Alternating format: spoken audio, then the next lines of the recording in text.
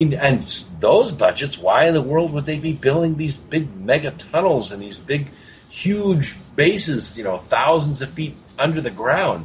That doesn't make any sense. That's not the kind of, expenditure that these huge global corporations want to spend on one another. There's no end in that. There's no return on the investment there. Quite right.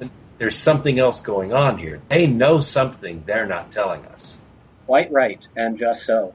And Dr. Agnew, as I hear some of your perspectives and experience and the results of some of your research on these things as well, my mind at this moment, I'm trying to keep my attention focused on our conversation of now, as opposed to where my mind is going, thinking about the 10 or 12 programs that we probably have to spend together to scratch the surface on some of those questions also. But for now, I would like to turn our attention in the last segment of the show at 40 minutes after the hour on the Crimson Pill to the article from space.com dated the 10th of May, 2011.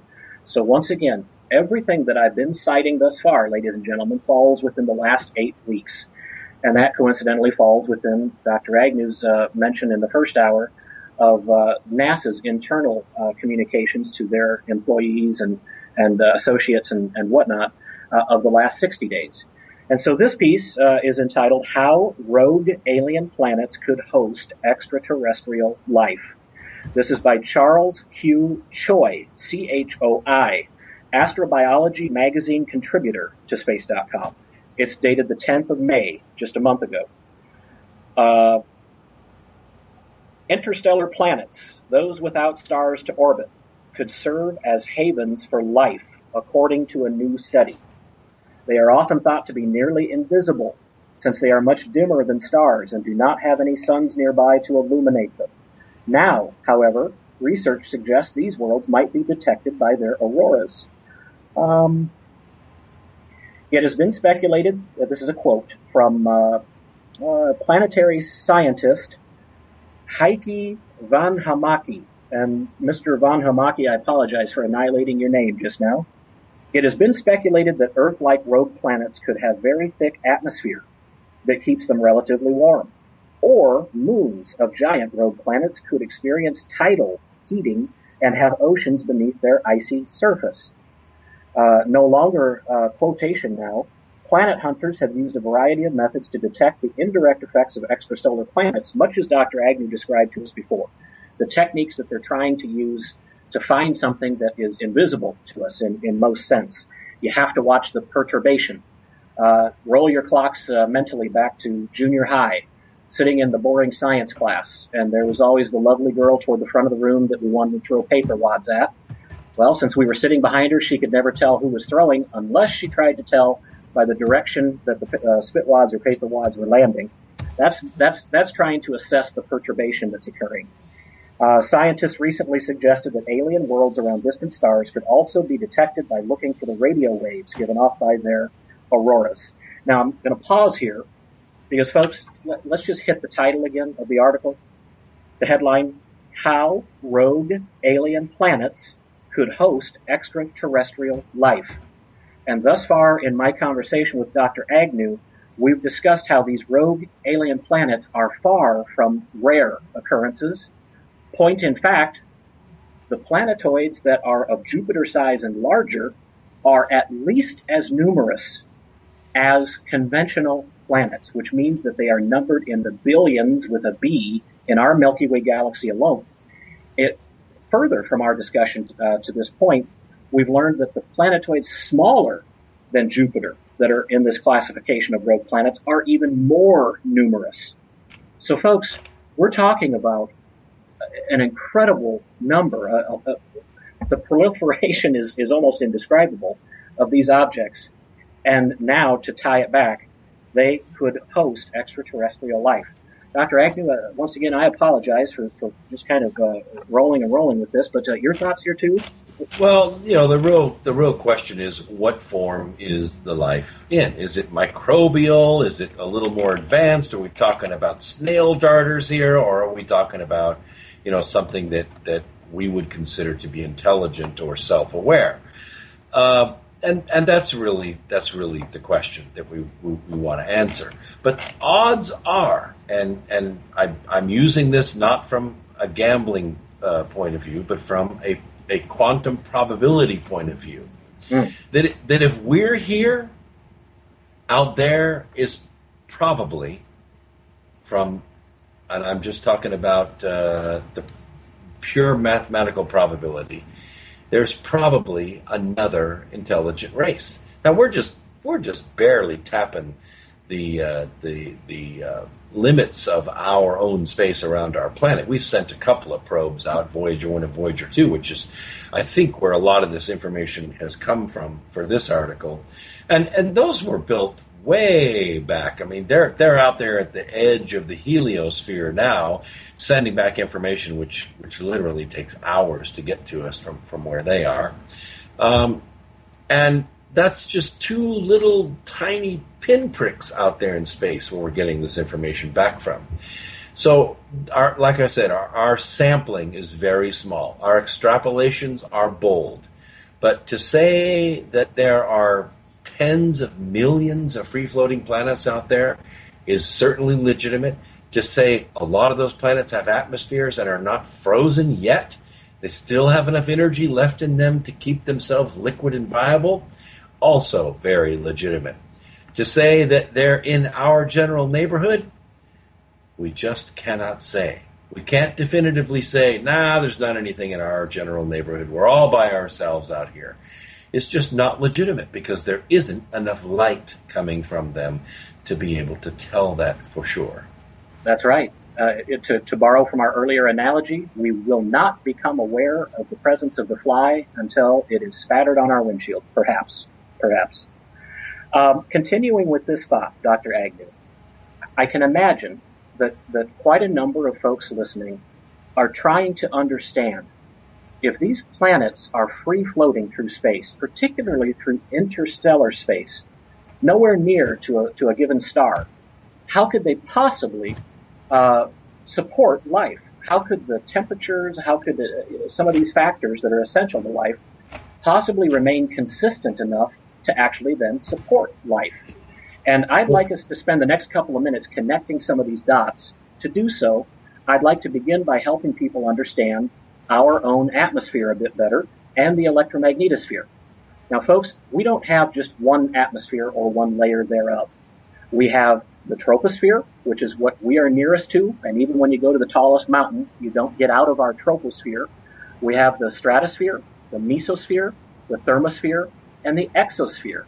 These are the five traditionally and most commonly understood layers of our atmosphere.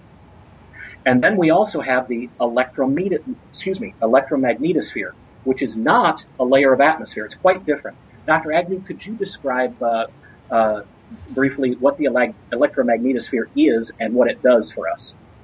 Well, Earth is one of those planets that generates a magnetic field. It comes out of one pole of the Earth and goes into the other pole of the Earth, and those flux lines are unbroken by physical theory anyway. And this allows the planet to reroute polar particles and energy fields around the planet to where we get a polar encroachment on the planet instead of coming straight through the atmosphere and hitting the Earth. A small amount will come through, but most of it gets rerouted around the planet by this magnetic shield.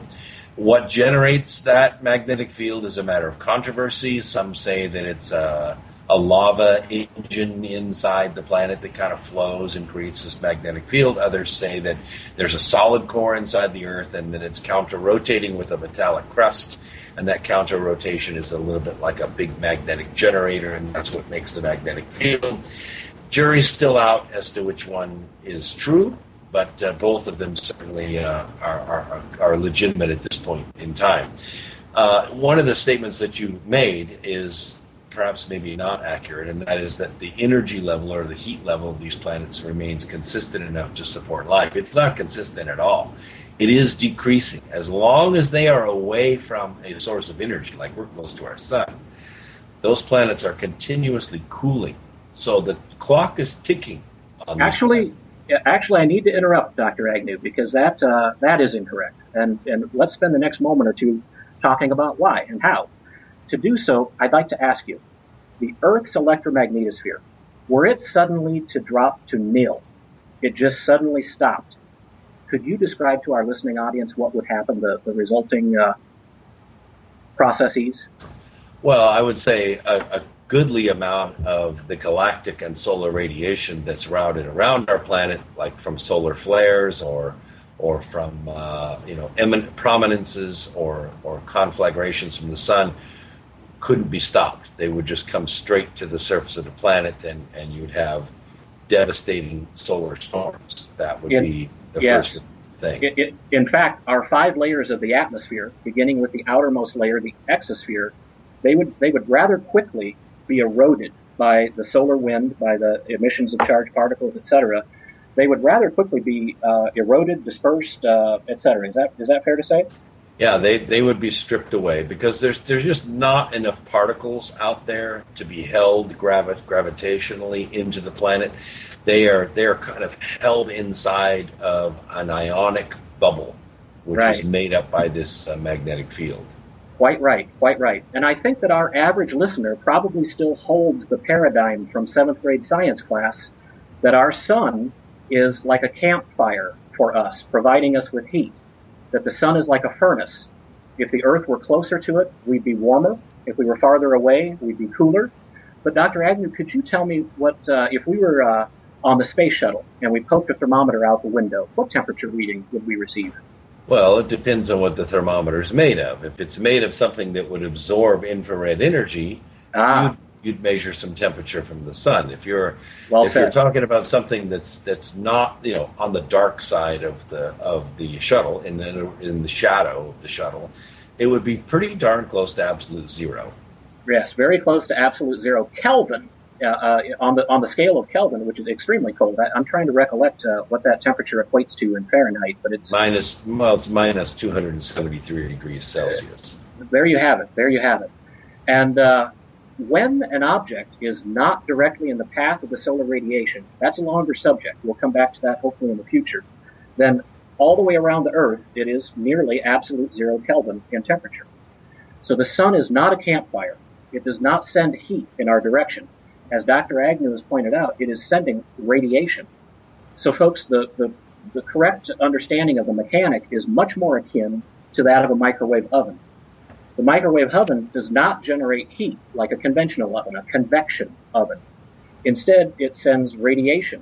And whatever your object is that you desire to be heated, it sits in the microwave and no heat is generated until the radiation comes into contact with the water molecules and constituent atoms of that material, if it's a piece of chicken or a cup of coffee. As soon as the radiation encounters that, it excites the molecules, and the friction, that excitation of the molecules, is what generates heat. Am I on the right track so far, Dr. Agnew? Yep, that's the way a microwave oven works. But in infrared, which is a much longer wavelength than microwave, it depends upon what we call the emissivity of the compound that infrared energy is coming in contact with. In other words, if it comes in contact with a really clean mirror, it's not going to get it hot. But as luck would have it, a lot of people think black is the color that absorbs the most heat from the sun. It's not. It's green. That's why plants are so smart. They are green, and so thus they absorb infrared energy exactly.